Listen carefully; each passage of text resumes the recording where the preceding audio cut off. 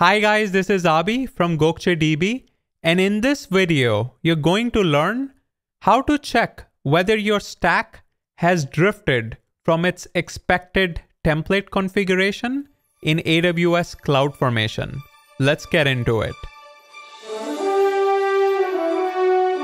Let's start by navigating to the CloudFormation service, then click on Create Stack with New Resources. Here, I'm going to upload a template file called ec2.yaml. In this file, I'm starting with the resources section and defining a resource called web server instance, which is of the type ec2. Attention! Under properties, I'm defining the availability zone, IAM instance profile, image ID, security group IDs, instance type, and tags. Let's finish uploading this file, then click on Next. Give your stack a name, then hit Next. I'm going to leave all these stack options to their default values, then click on Next and review my stack configuration. Click the Submit button and your stack should now be in Create in Progress status. Give it a few minutes and your stack status should eventually change to create_complete. Head to the Resources tab, then click on the physical ID to confirm that your EC2 instance is indeed up and running.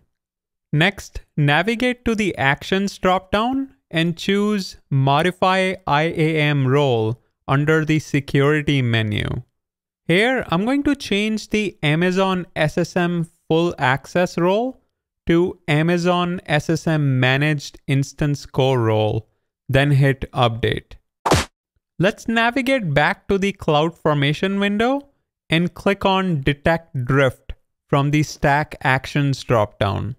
Click on View Drift Results and the drift status for your web server instance should show as Modified.